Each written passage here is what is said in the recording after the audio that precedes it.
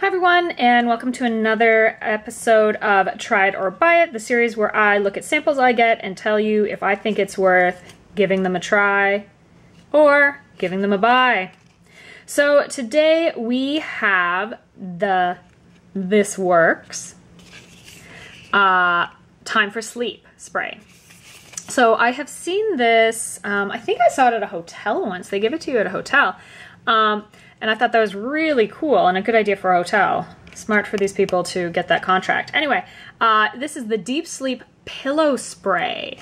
And what it claims to do is sort of help you sleep by giving you a good night's sleep. So it says, a super blend of true lavender, wild chamomile, and vetiver. Not sure what that is. Fall asleep faster, naturally, and wake up refreshed. So in the sample, you get this little spray, and you know, it's a reasonable size spray. You can try this a few times. And it basically just says on it, spray onto pillow before bedtime. So I have tried this a couple of times. So you basically spray this onto your pillow before bedtime. My recommendation is spray it on about 15 minutes before you're actually gonna lie down in bed so that the spray has time to evaporate a little bit. So like the moisture in the spray has time to evaporate so that you're not actually putting your head on a damp pillow, because that's not fun. But that being said, it smells really cool, but it is a little bit strong. So you have to decide for yourself if that's something that helps you sleep or if you find it distracting, because I could definitely see some people finding it a little bit distracting. But you basically, you know, spray it on your pillow, and I think I did 2 to 3 sprays. But you might just need 1 actually. Maybe that's my problem and it was a little too strong. I think I do like it, but it takes a little bit getting used to because you definitely can smell it. Again, the point.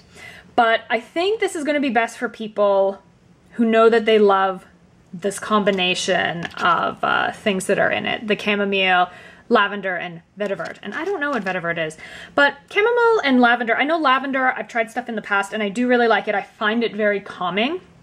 If I could describe the smell, it would basically be like if you go past one of those stores in the mall that sells like mists or, you know, natural lotions or something, kind of like, almost like how, like, very calming, but still strong. Like, it's definitely not, there's no peppermint in this, but it's definitely a stronger smell.